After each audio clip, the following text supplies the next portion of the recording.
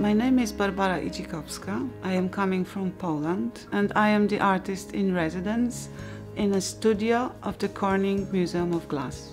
I'm inspired very much by ancient Greek and Roman sculpture. My inspiration comes also from just life. And a couple of years ago, I have done a common exhibition in Wrocław, my home city. Part of this exhibition was the installation titled The Laundry and Laundress. And there was an image of a woman trying to hang up laundry. And I made some laundry for her out of glass. It was solid, but it has a look like it was stripping textile.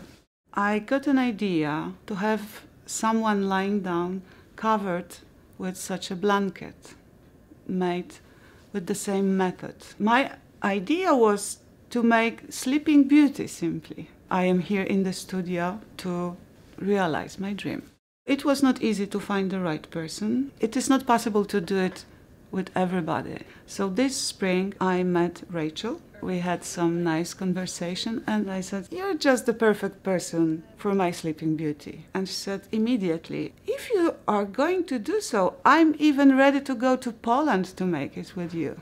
My idea was to make this blanket out of thin rods across each other in the kiln and fused together, then slamped on a kind of mold. This was very much about learning the process, learning about new materials, and learning about each other. We've made the cast of the face, we did the back of the head, and then I moved towards the front, and I covered her eyes, and then the nose, and I covered her mouth, and then she cannot say anything, and I was not sure how is she under this layer of silicone. She was absolutely brave. When we take this silicone out of her, she's been smiling.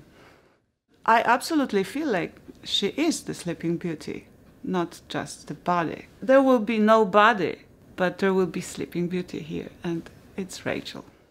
After having the mold of silicone, I can pour plaster into it, and then I can build a mold for casting solid glass in it. This is something which is going to be done, and now I can only imagine how it is going to look like. The studio is willing to send all my components for this sculpture to my studio in Poland to finish it. I have this vision. I feel that we receive what we give, so I'm emotional, and I put lots of emotion into my work, so then I can receive them back from the people who are seeing it. I also achieved many things which I haven't been expecting. An example of miracle, I would say, because many different stringers from different sides came together. And here in the studio of the Corning Museum of Glass, we make this knot.